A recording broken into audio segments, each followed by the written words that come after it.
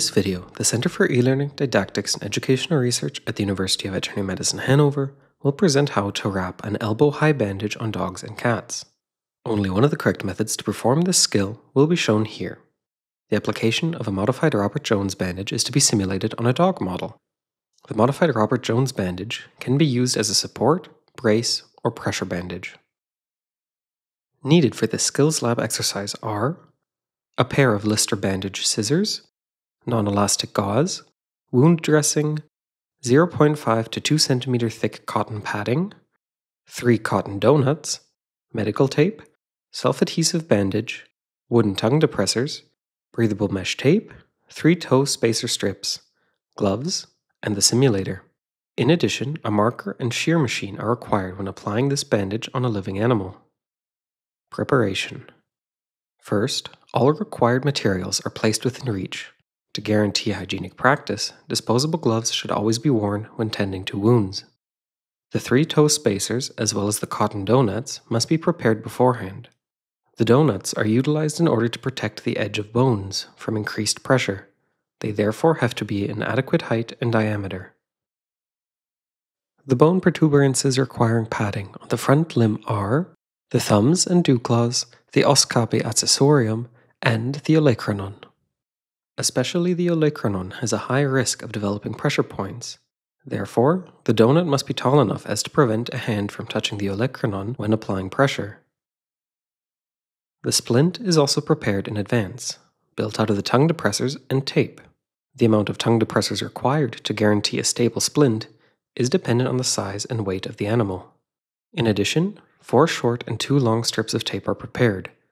It is important that the long strips are about double the length of the distance between the lower leg and paw. Applying the modified Robert Jones bandage. Before applying the bandage, it is important that another person restrains the patient. Furthermore, the wound of a living animal must be cleansed and disinfected. This step can be ignored on the simulator. The leg is bandaged in such a way that it is fixated in an extended position, as can be seen here on the live patient. The clinical skills lab model, however, has a slight bend in the carpus, not completely permitting a full extension of the leg. When securing a fracture, both proximal and distal joints must be considered. The wound is covered in a wound dressing and is loosely wrapped with non-elastic gauze.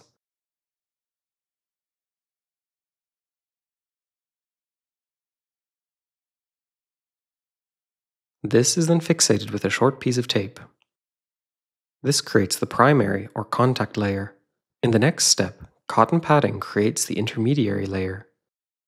The prepared toe spacers are placed between the toes and should reach just under the carpal joint.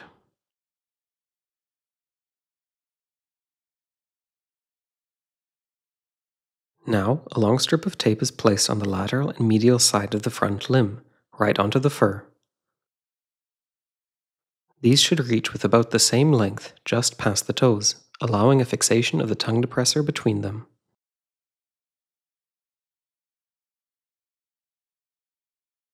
With an overlap of 50%, the cotton padding is wrapped from distal to proximal, creating the typical roof tile pattern.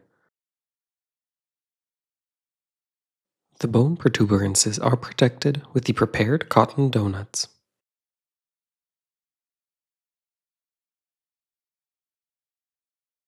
Distally, the tips of the 3rd and 4th toes should be sticking out from under the bandage. In total, 4 layers of cotton padding are wrapped over one another.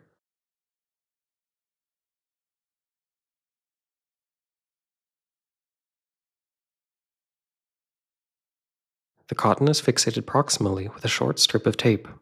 Now the cotton can be wrapped under light compression with medical tape from distal to the proximal end of the bandage.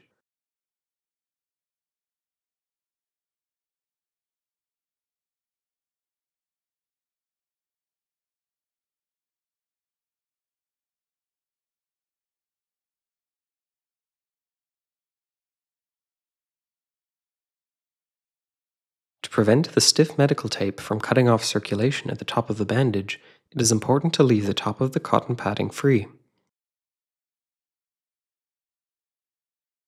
The bandage can now be fixated by removing the tape from the wooden tongue depressor, turning them 180 degrees around and taping them onto the layer of medical tape.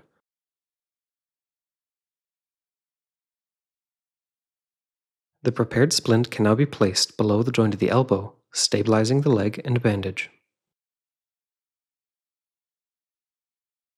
To create the so-called tertiary layer, the leg is wrapped from distal to proximal in a self-adhesive bandage, creating once again the roof tile pattern. While wrapping the fixating bandage, it is important to wrap it without tension, as the bandage will tighten later.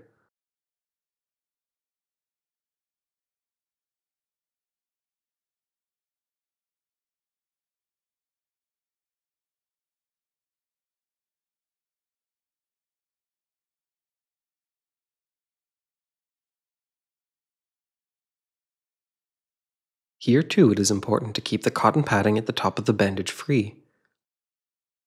Finally, the self-adhesive bandage can be fixated with a piece of tape. Once completed, it is important to check the positioning of the bandage. 2 fingers must fit within the proximal end of the bandage. However, it should not be too loose, as it could otherwise slide off. The toes should be palpable, as to notice a sliding of the bandage as well as swelling or secretion. On a living animal, it is useful to mark the location of the wound, as to protect it when removing the bandage later. This step does not need to be done on the simulator. Removing the modified Robert Jones bandage. When removing the bandage, it is important to be cautious of people's fingers. For this, the bandage is carefully opened from proximal, as far away from the wound as possible, using a Lister bandage scissor.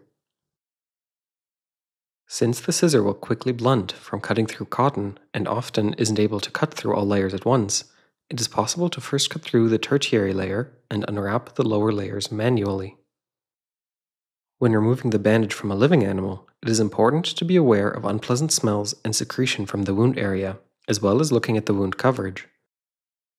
The bandage and wound dressing are removed and disposed of in the bin. If bandage material is contaminated with blood or wound secretion, then it must be disposed of in the organic waste.